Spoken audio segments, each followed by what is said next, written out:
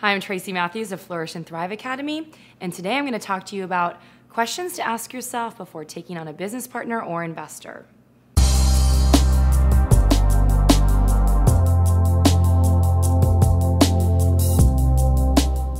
Owning your own business can be super stressful, right? All the pressure is on your shoulders, and it's up to you to make it or break it. Getting a business partner may seem like a great idea. About 6 years in business, I was feeling the pressure. I had so much to do, and I really wanted a business partner to split half of the responsibility with me. For years, I'd wanted my sister to partner with me. She had a completely different skill set. She was analytical, detail-oriented, and definitely a spreadsheet lover. Plus, she wanted to be an entrepreneur, so I was super excited when she approached me about working together. While working with her was great for many reasons, partnering with her was not a good idea, mainly because my motivation wasn't in the right place. Partnership can be great when the scenario is right. However, taking on a business partner may not always be the solution to your problem. The same thing goes for finding investors. If you're thinking about taking on a business partner or an investor, ask yourself these questions first. Are you willing to give up control and report to someone else? You went into business for a reason, right? You have passion and talent, and you're ready to pay yourself handsomely for that passion. You want to control your own destiny. Taking on a business partner or investor means you're going to have to give up control and report to someone else. Unless you're already at a significant level of sales, generally you're going to have to give some sort of percentage of equity away or the right to make decisions on your own. Is it worth it to you? Are your sales and profits at a level to take on a partner or an investor? Unless you start a business with someone else, taking on a partner or investor midstream requires your business to be financially sound. Consider that you'll be sharing the profits and paying an additional officer salary. Can your business really afford this?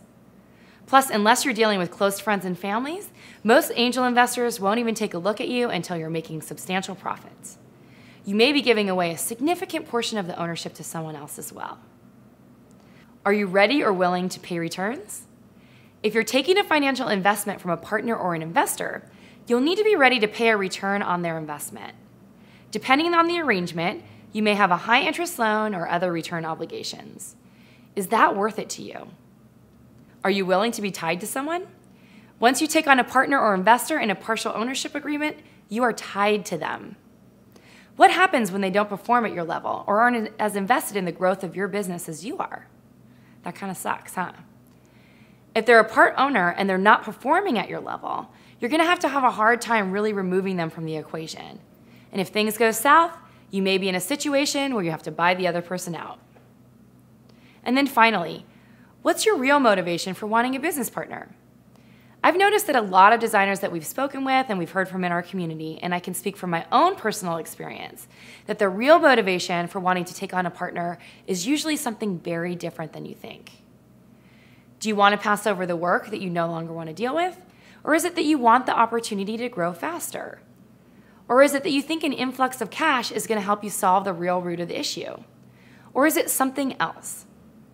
Take time to really consider the ramifications of finding a business partner or an investor. Often, hiring an independent contractor or an employee to pick up the slack may be the better answer. All right, now it's your turn. I want to hear from you. In the comments below, tell us the following. Are you considering taking on a business partner or investor? What's your #1 concern with taking on a business partner? And if you already have a partner, what's it been like sharing the ownership of your business? If you found this video useful, please like the video and share it with your friends. And make sure you pop on over to flourishthriveacademy.com for more jewelry and business advice and other free trainings.